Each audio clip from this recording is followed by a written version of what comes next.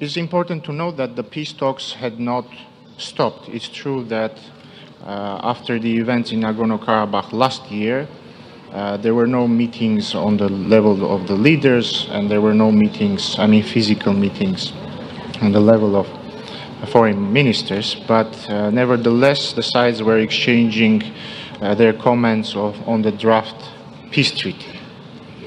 It's a positive development that first both leaders met in Munich, facilitated by Chancellor Scholz, and 2 days ago, as you mentioned, the foreign ministers met.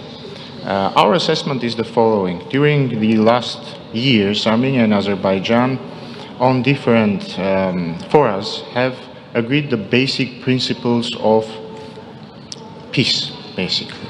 Which are those principles?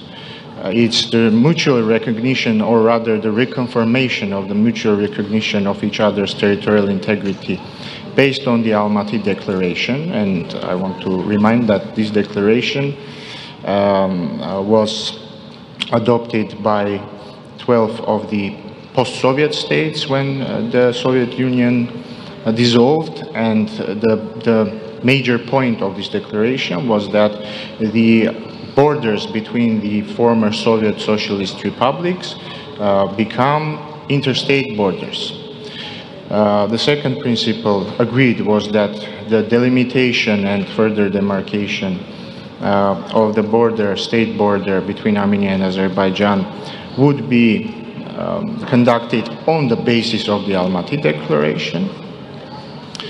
And the other major issue was and is connectivity, and it was agreed that all regional communications will be unblocked based on the principles of sovereignty, jurisdiction, equality, and reciprocity. We think that if we manage to basically write in these principles, which have already been agreed in the peace treaty, peace is more than achievable, and it's achievable in a very short time frame.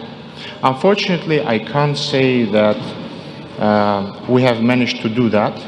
From our side, obviously, we are ready and we are doing everything we can to reflect these principles in the peace treaty. We haven't been seeing so much eagerness from the Azerbaijani side, that at least that's our assessment. But we hope that we will reach this. So this is our assessment of the situation. Mr. Hajiev? Thank you.